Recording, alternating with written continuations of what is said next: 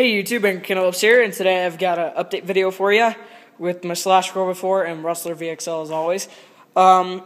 Lots of stuff in this video. It kind of makes up for last week's. Well, I didn't actually post a video last week. Now that I think about it, because I was busy. But the week before that, 2 weeks ago's video, it's corresponding to that because I didn't have anything to show in that video. I think one thing. But this video, I have a lot to say, not a whole lot to show. I've got like one or two things that I can show. But, yeah, so, I actually found this in my box O parts. It's an HPI Motive speed control, and it's a brushless speed control. And my friend is willing to sell me his brushless motor because it doesn't have a speed control that'll work with it. So maybe I will convert some truck to brushless someday, 1/10 scale. I don't know. It's just an extra that I found and that I just had lying around. So, anyway, I got these Proline slicers. I've used them in the sand once on my bead locks. These things are so stiff. I guess they're supposed to be that way. But I also got them not just for the sand, but for the snow. Because I don't live in sunny California where it's all nice all the time, but I guess some parts have snow, but it's not like it's nice all the time here, and I get to drive my RCs because the weather's bad. Now that I have these and the slicers, I will be able to focus camera, and I will be able to run in the snow on my 4x4 and two-wheel drive. I'm going to get some yellow F11 rims for both of them, so it'll match my bodies, and yeah, so that's about it. But I have some other stuff for you guys. I want you to put in the comments below, what RC do you think I should get next?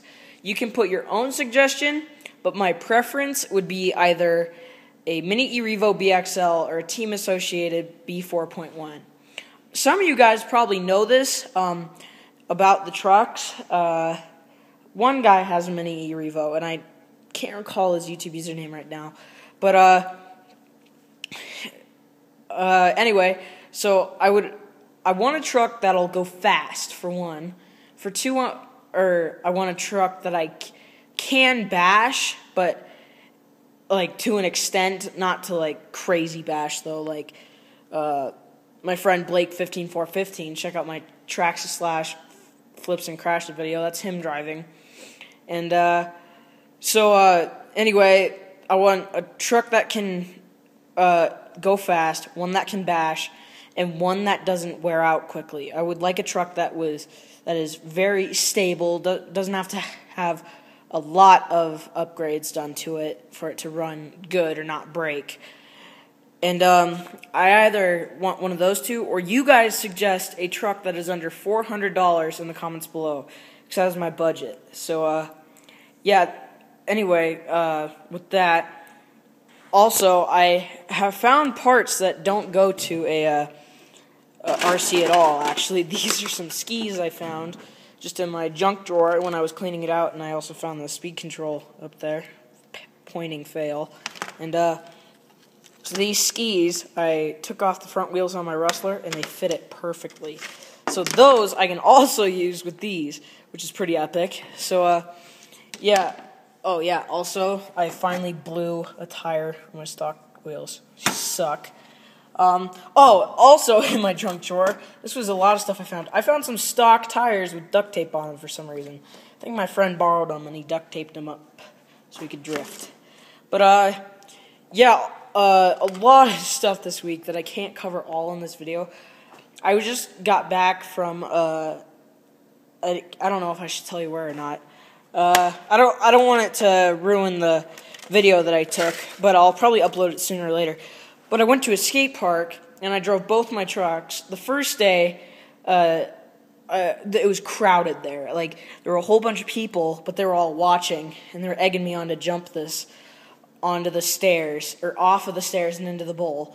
And I ended up popping out the rear axle, just put some Loctite on it, and it's better now.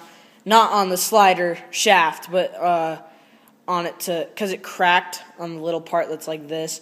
It kind of slid off and cracked like that, so I just put some Loctite on it, and I fixed it. But yeah, with my Rustler, though, I was there and I was doing backflips with that thing like crazy.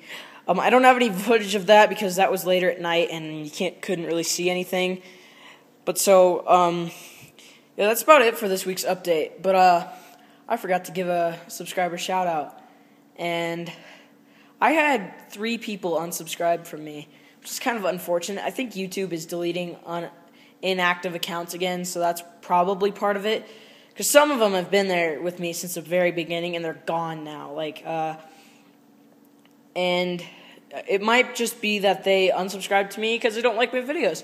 It's okay. I don't care. I've got other friends, but anyways. Oh yeah, and another thing I wanted to talk about was the rally car project for my Slash 4x4.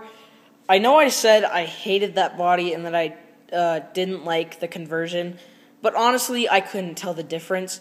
The body just made it so klutzy. In that video, it like would rub and it wouldn't catch and it wouldn't turn, so I had to back up several times on the track and keep coming around. And that got quite annoying quite fast. But yeah, thanks for watching this week's update video, you guys. Sorry to kind of leave it off there, not with much to say. But yeah, remember to put in the comments what I should get next. B4.1 or Mini E-Revo. It has to, or you can select your own RC. It just has to be under $400. Because I don't want an RC that's going to be like $600, $700 that I may not like. So thanks for watching. I'll see you later. Rate, comment, subscribe, and bye.